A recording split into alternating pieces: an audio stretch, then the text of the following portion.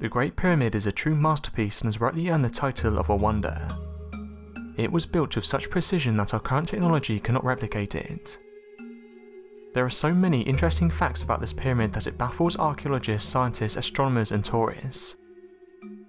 The pyramid is 756 feet long on each side, 481 feet high and composed of 2.3 million stones weighing nearly 3 tons each for a total mass of 6.5 million tons.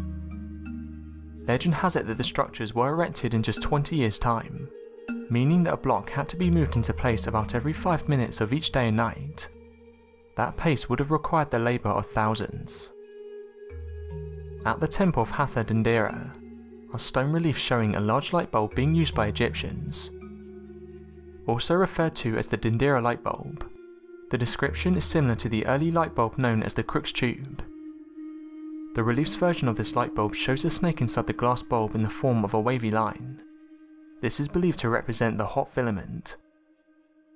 Snakes have been used to represent godlike knowledge and wisdom, and are often used to represent rocket ships with spacecrafts that brought ancient aliens from the stars. Considering the lack of technological understanding of the primitive Egyptian craftsmen, it's understandable how they would consider a white-hot filament to be a magical snake. The filament originates from a lotus flower. A wire leads from the socket to a small box which Shu, the Egyptian air god, is kneeling. Shu was tasked with cooling and maintaining the air. Beside the bulb stands a 2-arm pillar which is connected to the filament. This pillar is believed to be the power source for the light bulb. This pillar looks like an electrical capacitor that we use today in power plants, and it's hard to believe the Egyptians possessed this technology. The presence of electrical lights would explain how the tomb hieroglyphs and inscriptions found under the Temple of Hathor were created without the use of burning torchlight. Torches were used to give light to those that created the reliefs, and hieroglyphs found in many tombs and temples of Egypt.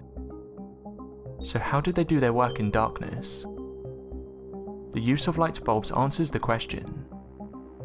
Some suggest electric light is in fact the only plausible explanation for how light was generated without burning flames in the deep chambers under the Temple of Hathor. In fact, the discovery of the Baghdad battery shows this could have been how the Egyptians powered the light bulb.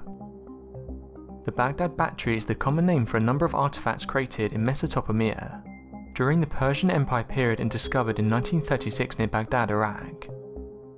Through the use of copper, electrolytes and salts in a clay jar, electricity was believed to have been generated.